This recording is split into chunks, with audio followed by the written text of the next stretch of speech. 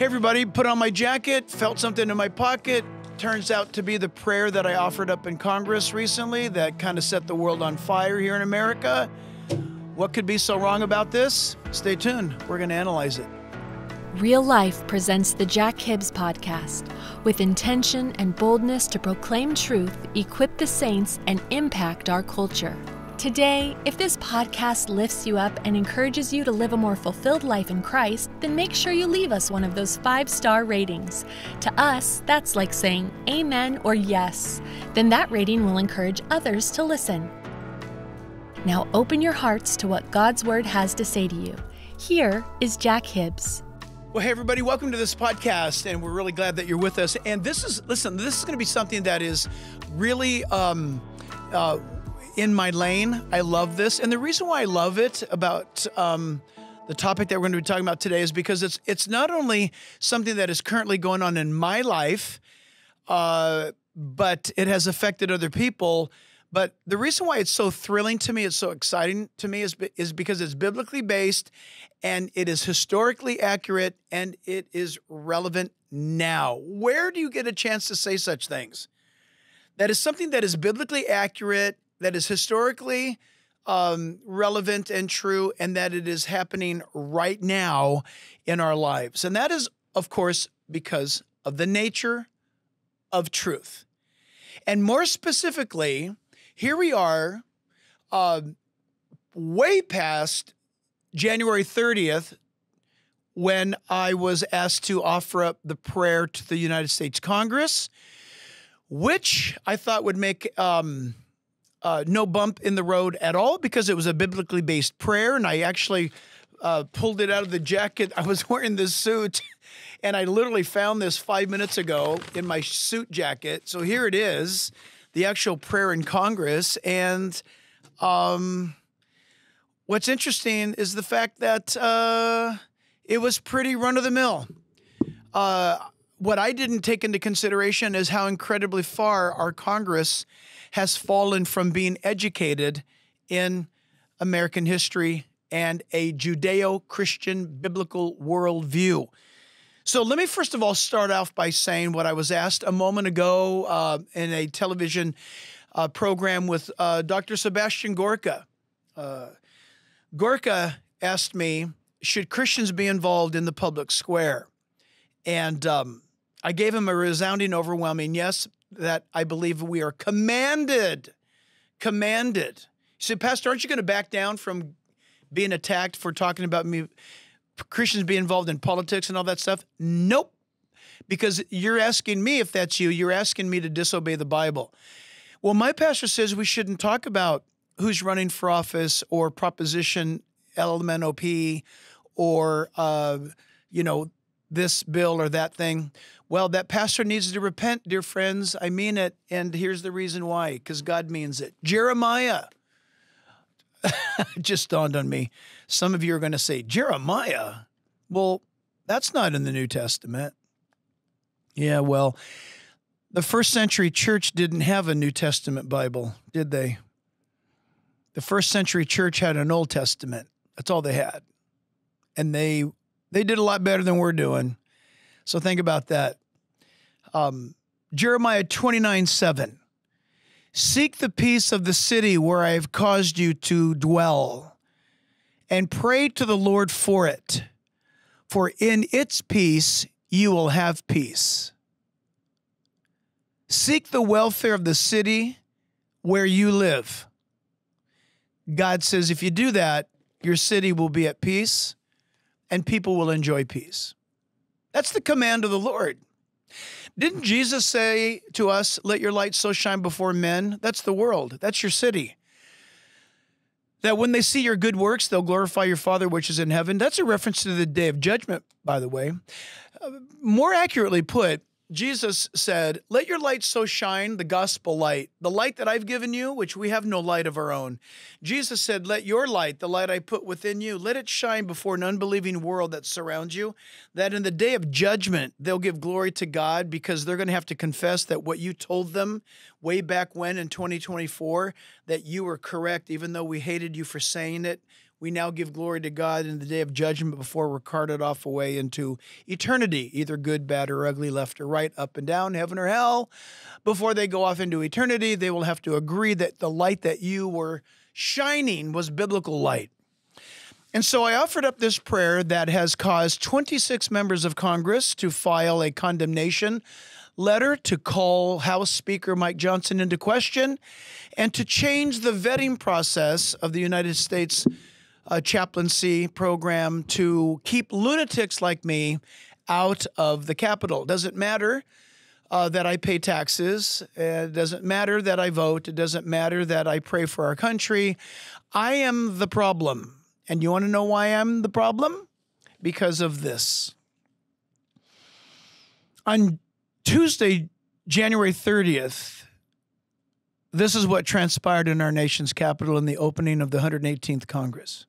I prayed, Almighty God and Father of our Lord and Savior Jesus Christ. Turns out I wasn't supposed to say that. Together we come before you in humility. I insulted people because I suggested by saying that some people are arrogant. As a people in need of your forgiveness and your mercy and your goodness and your grace, I insinuated that we needed to repent by saying forgiveness. For these past 250 years, our fathers in this Congress have prayed for your guidance and protection. And so I stand here in humility, or in humble petition, I should say, that you today might do the same. That this nation and its unparalleled Constitution, see, that's a problem because our unparalleled Constitution suggests that we are a constitutional republic. Democrats cannot say the word Constitution, and you'll never hear a Democrat say republic. They can't say constitutional republic, which is what we are. We're not a democracy. We are a constitutional republic. Wow. So that this nation and its unparalleled Constitution, your great gift to all freedom-loving people, might be renewed here and across this land as a beacon of hope to all who seek peace. I ask you today, Father, to bring to us a great awakening of righteousness and confidence in you, who alone is mighty to save. Hear my cry in this hour of great need, that we might be humbled before you in true repentance, of our national sins. That went over like a ton of bricks. You, Almighty God, are the source of all wisdom, and there is no wisdom but that which comes from you. So please come upon those here who are stewards over the business of our nation. Oh, that's a fact, you know. With your wisdom, which comes from above. With your holy fear. Oh boy, that word fear drove those in the media into a frenzy. You should read the stuff that's out there about this fiery, fear-mongering prayer. The word fear, by the way, in biblical context, that we would be a people that would conduct ourselves before God's holy fear, means awe and reverence. But you have to not go to college to know what that means. Okay? Knowing that your coming day of judgment draws near, when all who have been and are now in authority will answer to the judge of heaven and earth for the decisions that they have made here. I offer this prayer to you, Father, in the name of Jesus Christ, your only Son, our crucified Savior and resurrected Lord. Amen. So, I was out of bounds. I was a crazy nationalist, Christian, fanatic, whacknut. This guy needs to be banned. To this moment, I do not know if I can actually fly into Reagan National Airport. I don't know if I can get into BWI. I don't know if I can fly into Dulles Airport there in D.C. Because there's people so angry at me over that prayer. The Bible says, seek the peace where you live. I took that out of Chino Hills to our nation's capital because behind me it said, in God we trust. And in front of me, Moses' etching is on the wall and it says Moses. So listen, we're going to pause right now. Take a listen to what it really came down.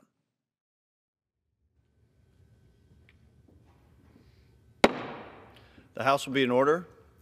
The prayer will be offered by the guest chaplain, Pastor Jack Hibbs, Calvary Chapel, Chino Hills, Chino, California.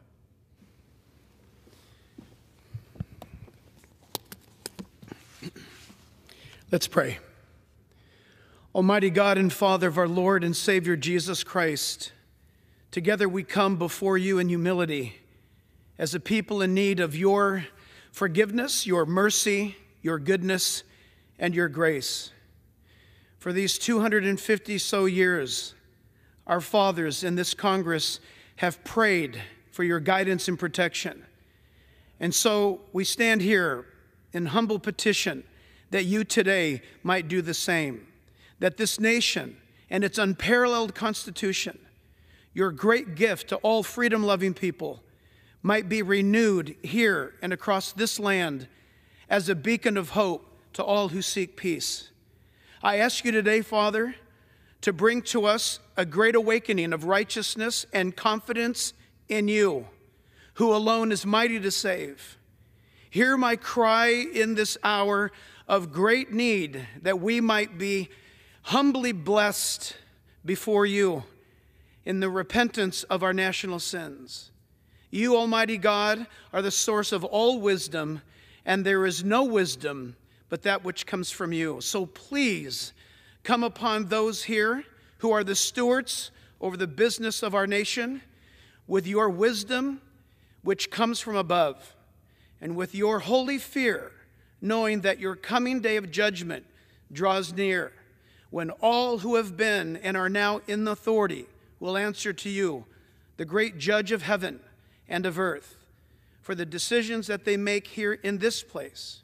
I offer this prayer to you, Father, in the name of Jesus Christ, your Son, and our crucified Savior and resurrected Lord. In Jesus' name, amen. Amen. So in light of that, milquetoast prayer of mine is pretty weak. You might thought, oh, no, that was crazy. No, listen, John Adams. I quote John Adams. And finally, I recommend that the said day, the duties of humiliation and prayer be accompanied by fervent thanksgiving to the bestower, capital B, bestower of every good gift, not only for having hitherto protected and preserved the people of these United States in the independent enjoyment of their religious and civil freedom, but also having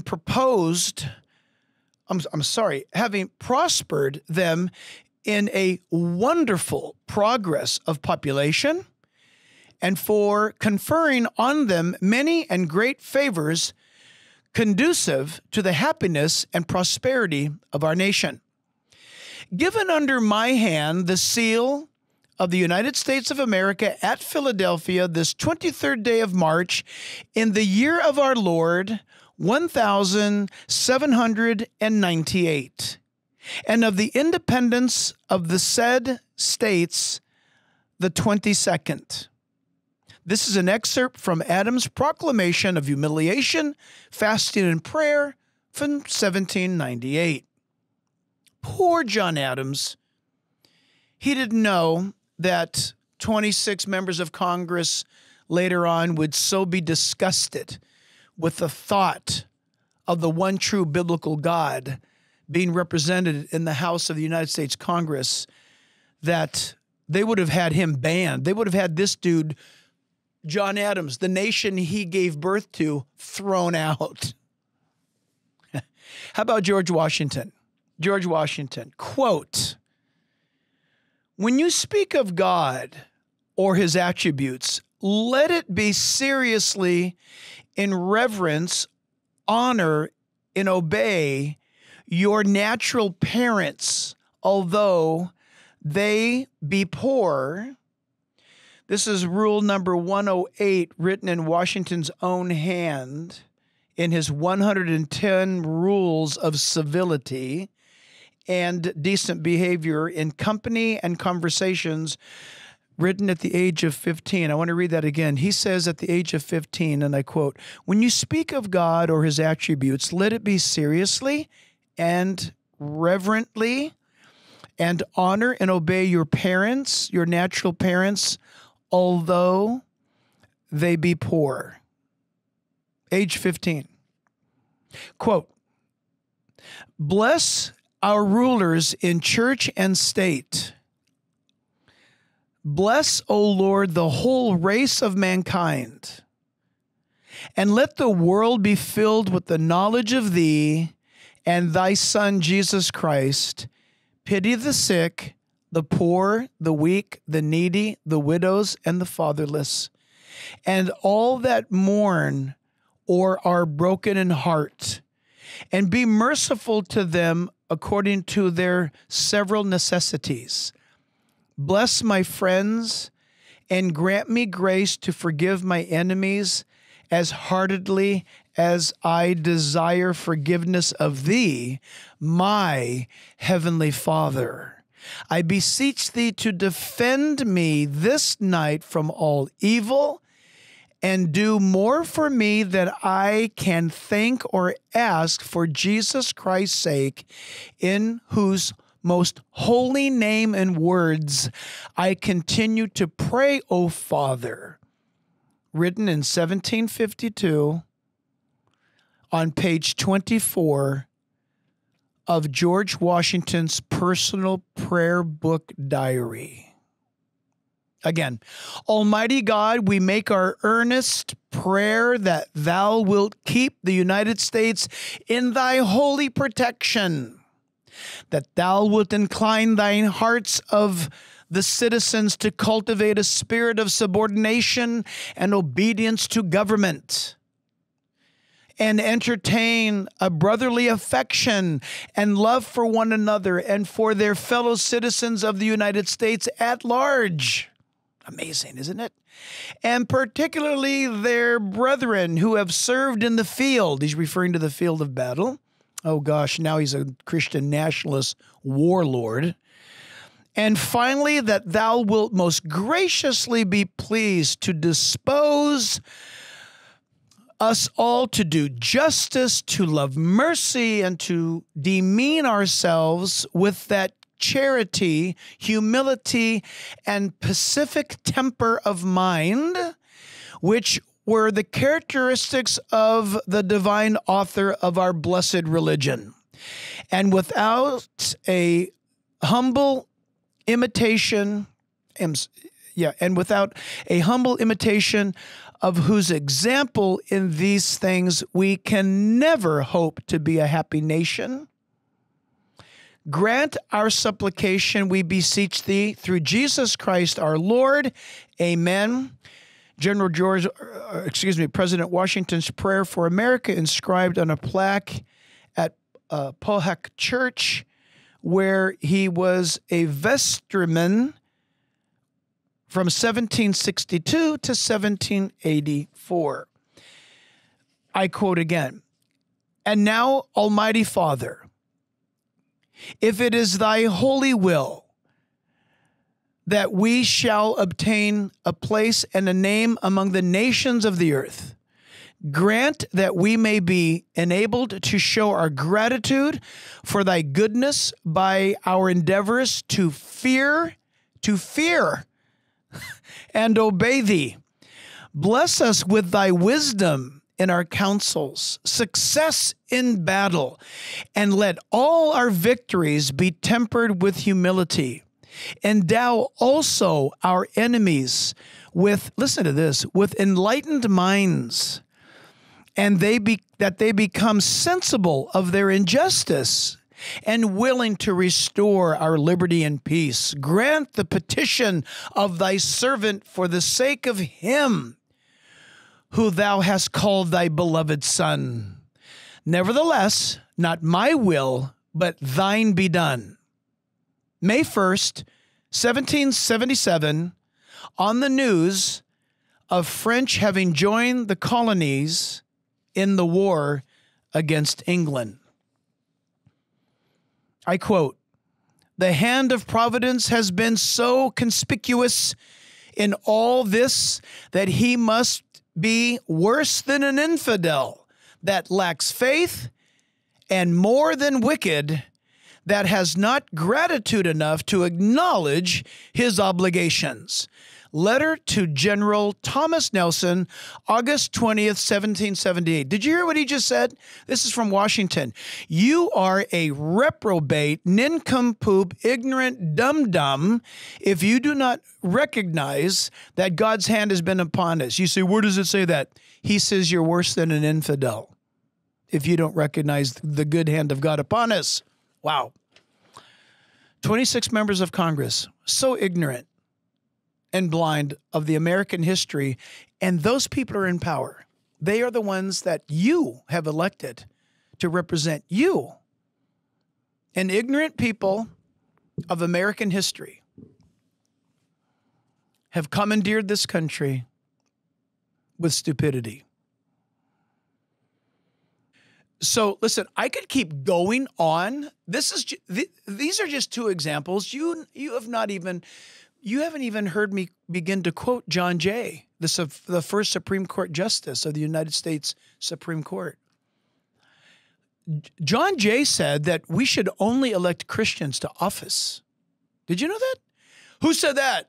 The Chief Justice of the United States Supreme Court, John Jay. We could go on and on about this stuff. My point is this, friends, that we have become so ignorant. Listen, if you think I'm being mean right now, ask yourself this question. When was the last time you sat down with your kid or your grandkid and did some homework with them about American history and about things like this? That this is what Washington said in Lower Manhattan at the corner of Broad and Wall Streets. Do you know what happened there? Why is there a gigantic statue of Washington on the corner of Broadway and Wall Street in Lower Manhattan? Do you know? You should know. You should know what happened there. Your kids should know. If you live in America, you should know this. Why, for example, does Mount Rushmore display 4 presidential faces? For what significance are those names on that mountain in Mount Rushmore, South Dakota? What is that all about? Why is it that I own a book that I bought from Mount Vernon souvenir shop, right, in Virginia, at Mount Vernon, George Washington's home, and it's a book that's about this thick, and it cost me over $300. And it's titled, it's a huge title, but I'll come close. Clergy and Pastors' Prayers and Sermons During the Revolutionary Period. It's a collection of sermons and prayers. If I read those sermons and prayers, well, first of all, you'd get saved if you heard them. Second of all, you'd say, wow, what's with that? Do you guys understand something real quick as we wrap this up?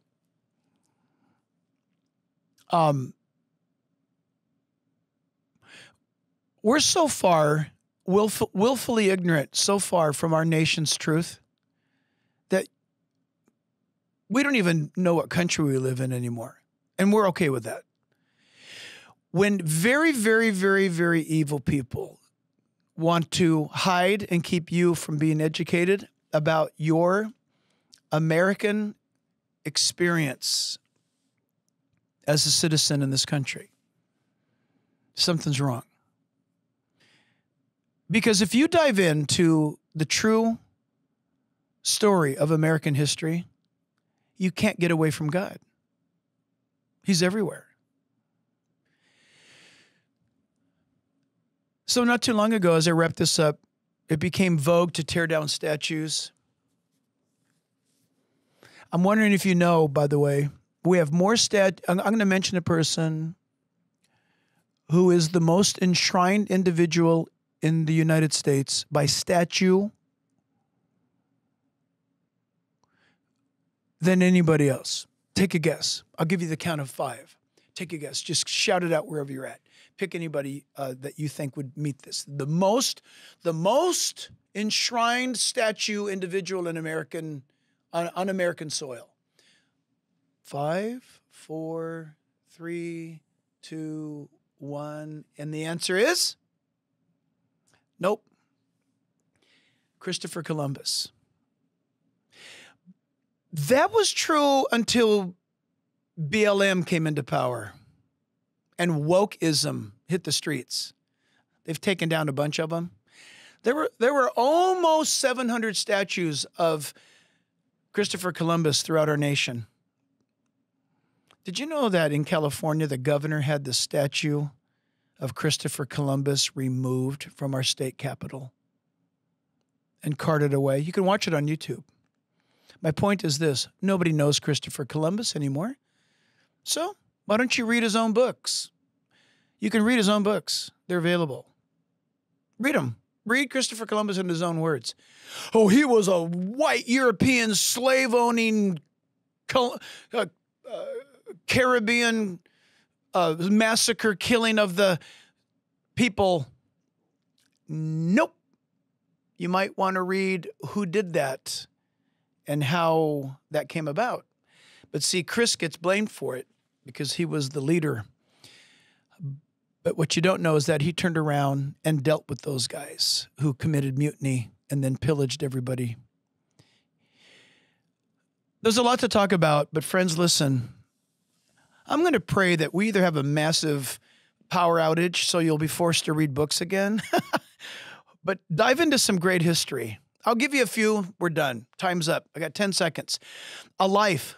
Samuel Adams, A Life by Ira Stoll. Read it. 1776 by David McCullough. Read it. Forged in Faith by Rod Craig or Greg. Forged in Faith. Read this. Go to Anything by William Federer. Go to Anything by David Barton. There's so many more that I could point out. But friends, we need to get back to the truth. Listen, as always, if this meant something to you, press and hit the like button. Give us a 5-star rating if you would. Spread the word, spread the news that people can catch up here and now to what's going on. But as always, we believe that it's time for us to live out what we believe in. In fact, we ought to live it out more courageously than ever before because truth never wavers. And so it's time to live out what we believe in. It's time for real life. That's what we live for. So God bless you guys until next time. This Jack Hibbs podcast, as well as all the broadcast outreach opportunities, are listener supported. Will you consider partnering with us through a special gift? Go to jackhibbs.com to learn more and stay connected.